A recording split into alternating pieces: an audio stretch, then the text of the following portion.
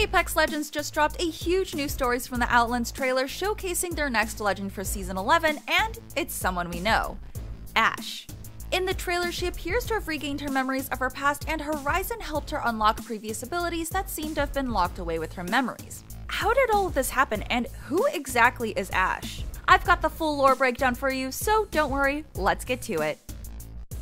In order to understand Ashe's full backstory, we have to go back to Titanfall 2, where she first appeared as one of the bosses. Ashe was working under Blisk's Apex Predators mercenary group and was then defeated by Jack Cooper. She was already a simulacrum pilot at this point, and after her encounter with Jack Cooper, she was restored by Vincent Dynamics. Ashe began to look into discovering more about her past while continuing to work for Vincent. Sometime during this period, Ashe was destroyed again, but her body was hidden away in an abandoned lab in Kings Canyon, and Blisk threw her head into a ball of energy that looked something like the rift in Olympus. This transported Ashe's head into 9 broken pieces into an alternate dimension of Kings Canyon. Oh, also, this dimension of Kings Canyon is the same dimension we saw Shadow Revenant for the first time during the Halloween event. The Legends in the Season 5 quest ended up rebuilding Ashe. Loba had made a deal with Hammond Robotics that in exchange for retrieving Ashe's head, Loba would receive the location of Revenant's source code to enact her revenge for her parents' death. While Ashe's head is restored to her abandoned body, you hear a series of codes and chatter being echoed around as Ashe powers on.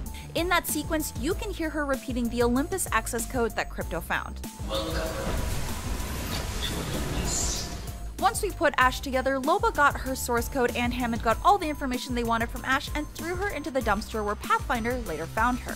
Blisk realized Pathfinder was housing Ashe and went to tell her an old friend of hers was back and offers Ashe a job in the Apex games.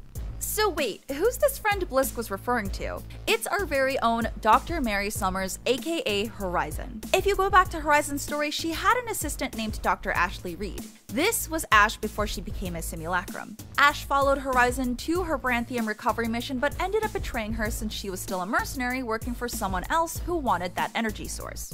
Ashe stole the Branthium and left Horizon for dead and returned to the facility where Horizon's team was working on turning Branthium into a reliable energy source to end the energy crisis in the Outlands. Emily Peckett and Alekia Gibraltar were on that team, Watson's grandmother and Gibraltar's grandfather. When Horizon's son grew up, he joined that team of scientists as an intern, and with his help, the team was able to discover Branthium was too dangerous to be calibrated by humans since it would kill them.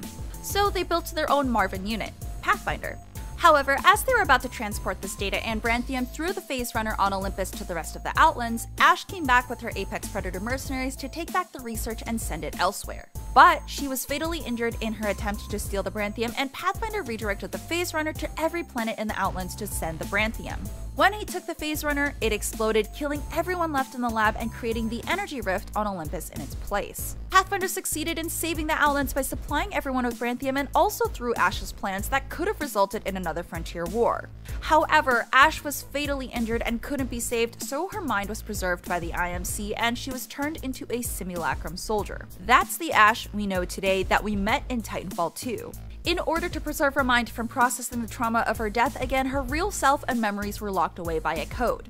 The same code that Horizon repeated in front of Ashe, thus unlocking Ashe's human side. But as Ashe wakes up, Horizon realizes who she's speaking to and that it's not her friend Lillian Peck from her team, but rather the woman who betrayed her. Ashe's human side tries to talk to Horizon, telling her she knows where her son Newton is and knows what happened to him, but Ashe shuts her human consciousness out and appears to have regained her full abilities back, similar to how Revenant woke and realized he was a simulacrum capable of more. So now Ashe appears to be going into the Apex games as a participant. What she's looking for now, we have no idea, but I'm assuming she has questions for Blisk and isn't going to stop until she gets them.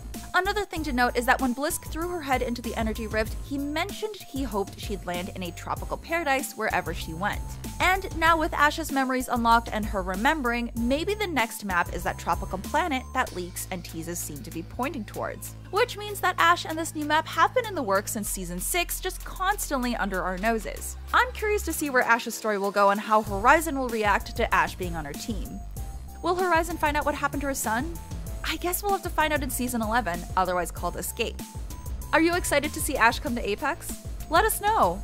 And for more Apex lore and news, keep it here at IGN.